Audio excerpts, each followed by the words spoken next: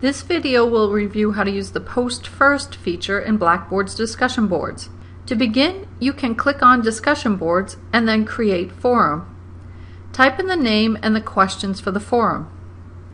Scroll down to the forum settings and then click next to Participants must create a thread in order to view other threads in this forum.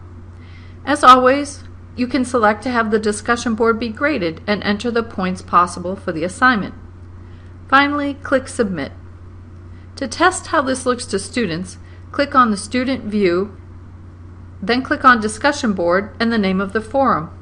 You'll see students get a message that this is a post-first discussion and requires that they submit their own response before they can see the posts of others.